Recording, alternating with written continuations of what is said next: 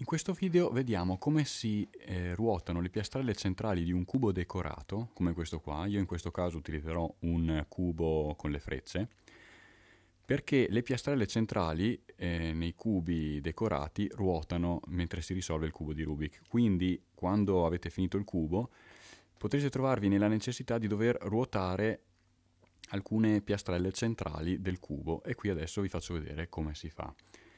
Ci sono tre casi differenti ed ora vediamo il primo. Il primo caso, che è il più semplice, è quando si deve ruotare di 180 gradi la parte frontale del cubo, quella che guarda verso di noi. Allora, in questo caso abbiamo la freccia che guarda verso l'alto. Noi adesso la giriamo di 180 gradi e dopo questa serie di mosse che adesso vi faccio vedere, avremo la freccia che invece che puntare verso l'alto punterà verso il basso e questa sarà l'unica piastrella che noi andremo a ruotare con questo algoritmo qui. Allora si prende il cubo e con la facciata che ci interessa ruotare di 180 gradi e si fa così. Si fa F, R, L,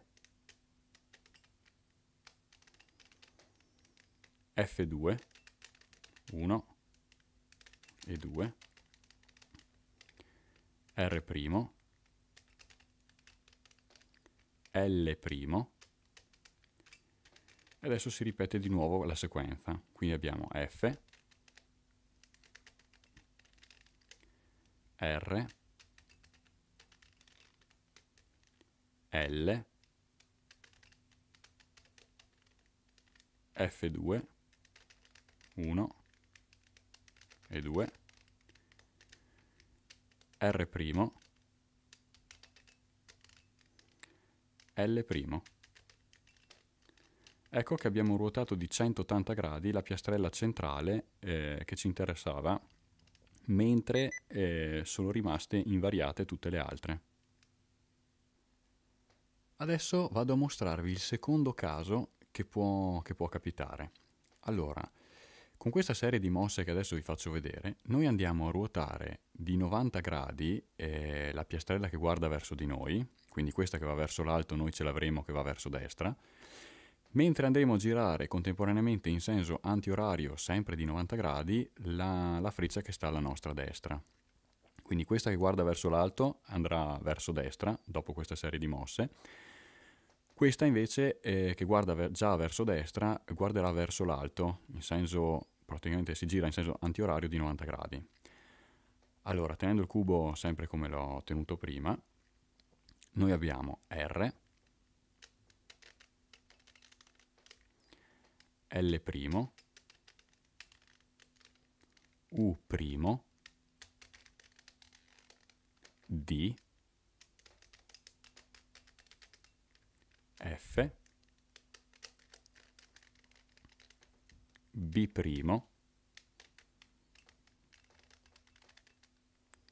R', B,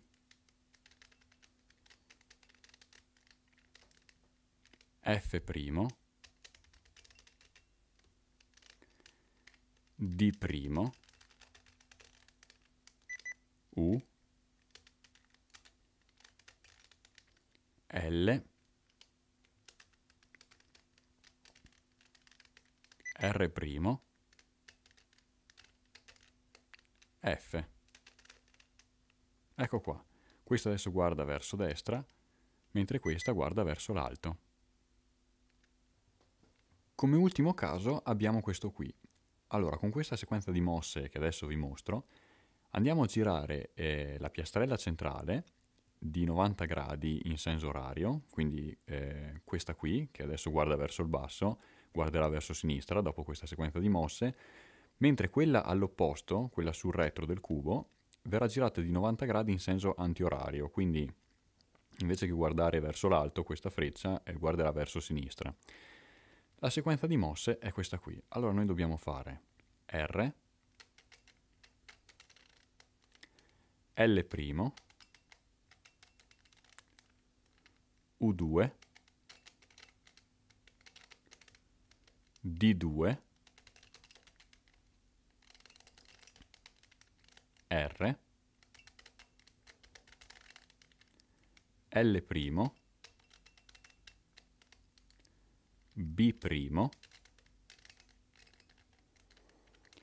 L, R', U2, D2, L, R', F. Ecco che la piastrella verso di noi adesso guarda verso sinistra e quella sul retro anche guarda verso sinistra.